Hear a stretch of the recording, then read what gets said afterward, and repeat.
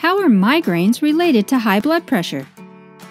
A recent article in the Journal of Upper Cervical Chiropractic Research documented the positive effects of specific upper cervical chiropractic adjustments on a 25-year-old female with high blood pressure and migraines.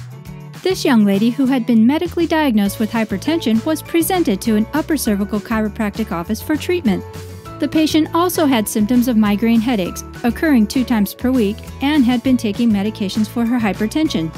A thorough history and examination were performed, and her blood pressure was 134/98, which is high even with medication. The patient was diagnosed with an upper neck misalignment, and specific upper cervical x-rays were taken to confirm. Blood pressure measurements and other tests were taken at each follow-up visit.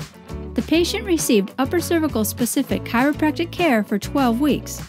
By the end of the care, the patient experienced a significant decrease in blood pressure to 114/80. That's a 20-point drop. She also experienced a significant decrease in both frequency and severity of migraine headache symptoms.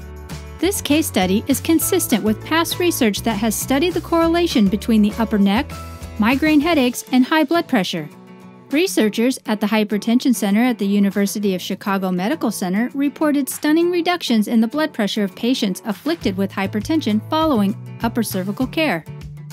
In the study, published in the March 2007 issue of the Journal of Human Hypertension and featured on WebMD, Good Morning America, and other sources, 50 patients with hypertension were divided into 2 groups of 25.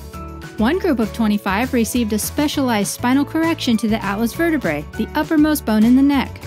This vertebrae holds the head up and only relies on soft tissue to maintain the alignment. This misalignment usually goes undiagnosed and causes no pain or discomfort. The other group of 25 received a similar procedure but with no adjustment being given. After 8 weeks of care, the 25 people in the group receiving the real upper cervical chiropractic adjustments all showed a significant reduction in blood pressure compared to the group that received the sham adjustment. Those patients who got the real adjustment showed an average of 14-point greater drop in blood pressure over those who got the fake or sham adjustment. The study later reported that the procedure had the effect of not 1, but 2 blood pressure medications given in combination, and his team reported no side effects whatsoever from the adjustment. If you have been diagnosed with migraines, high blood pressure, or both, doesn't it make sense to be evaluated for a misalignment in the upper neck?